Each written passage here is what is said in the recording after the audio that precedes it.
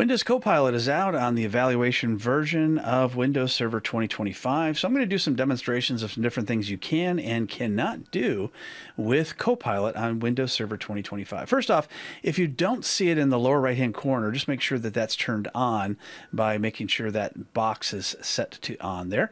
Then go ahead and click on Copilot, and you see Copilot is going to open up in the right-hand side.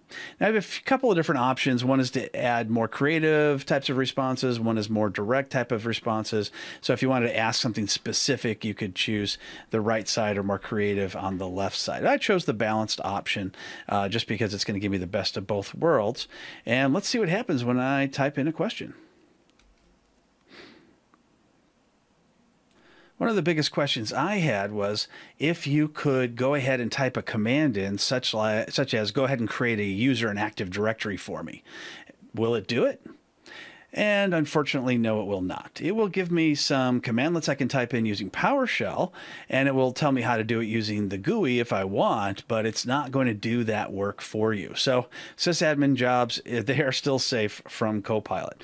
So you can go ahead and read through all the different types of responses. It also shows some websites that you can check out, as well as some questions that it recommends that you ask if you would like to know those answers.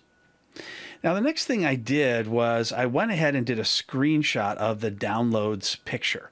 And I went ahead and pasted that in. I said, what is that? And it rightfully answered that it's an icon of the downloads folder. So that's very impressive that it did analyze exactly what that was. So now I'm going to show you how I did that. This time I'm going to do a snapshot or screenshot of the entire file explorer. So now it's going to analyze it. Sometimes it takes a little bit longer to analyze pictures. So just need to be patient. But when it's done, let's see what it says. Well, it correctly said that's a screenshot of the Explorer settings.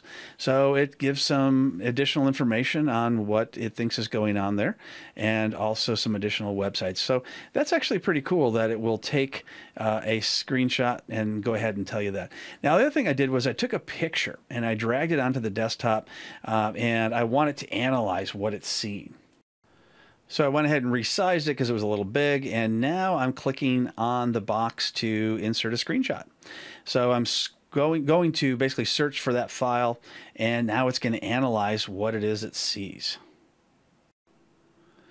And I said, basically, what are we looking at? And again, it's going to take a little bit of extra time, but there it goes. We're looking at a scene of a house with the moon visible in the sky between two trees. So that is really impressive that that's exactly what it is that it was able to analyze. So it analyzed the screenshot as well as the picture. The next test I did was I created a text file, and I created it with a bunch of spelling errors. You can see that there's all types of spelling errors, and now I'm going to see if it can figure out how to properly correct it. So I'm going to the paperclip to add a file, and I'm just going to select that file that I just saved called spelling. It's just spelling.txt. And I'm going to say, hey, fix these spelling errors for me. What's it supposed to say? So please fix spelling errors. And let's see if it does it. And there it is. There are a lot of spelling errors in this document. So it corrected my spelling errors for me, and I can just go ahead and copy and paste that. You can see there's a little copy box that I can use for that. Now I want it to find out what the typical sysadmin looks like. So I have to sign in with my account in order to do that. It basically asks for a school or work account. I went ahead and typed that in, username and password, and now I'm in. So now it's generating what it believes is the typical sysadmin picture. And there it is, an angry guy with a keyboard. I doubt we all look that way, although many of us probably feel that way.